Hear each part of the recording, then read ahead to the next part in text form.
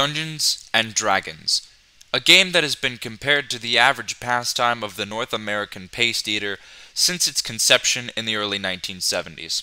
However, it actually can have really fun and interesting moments for those with a creative mind and 6 hours worth of boredom to kill. Let's take a look at the basic mechanics. You throw a rock and it evaluates your self-esteem. The higher the number, the more you will want to continue playing.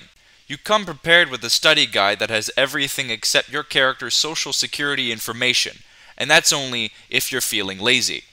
Your character is selected from a surplus of fictional species, such as elves, the top 1%, dwarves, the working class, orcs, the mental patients with anger issues, and tieflings, the DeviantArt homepage.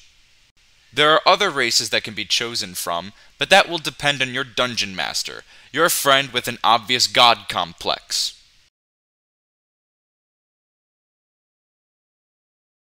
Dungeons and Dragons.